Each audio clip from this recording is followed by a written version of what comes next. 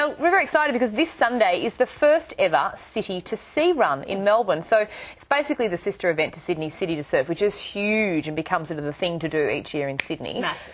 And our sister, Chrissie Swan, is going to be the warm-up person. She's going to be warming up the crowds with her beauty and humour. And extreme fitness. No, it's going to be a hoot. And do you know why I love this event? Because I'm a Melbourne girl, born and bred.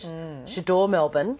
And it's going to be a beautiful day, and you get to see all the gorgeous things about Melbourne. St Kilda Road, Art Centre's where it starts. Oh, look at this. It's going to be smart.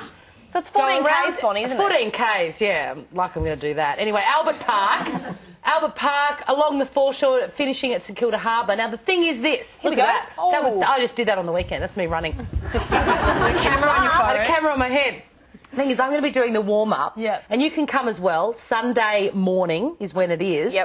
If you turn up for the warm-up, Westpac's going to donate $1 to the surf life-saving helicopters, which would go out of business if it wasn't for Westpac. Yes, I did this at the Sydney City2Surf. It was really amazing because they have a starting line, and everybody has to sort of assemble there. And there's all these people like this.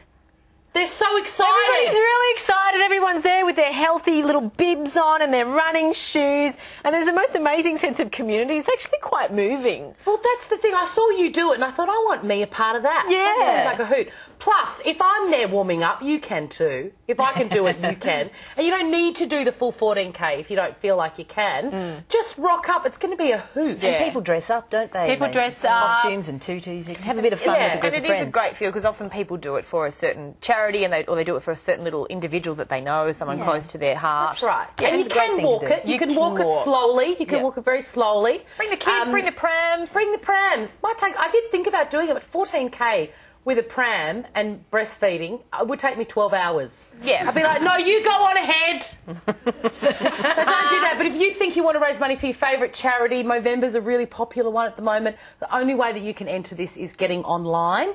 So go to the website and sign on, and I'll see you there Sunday morning.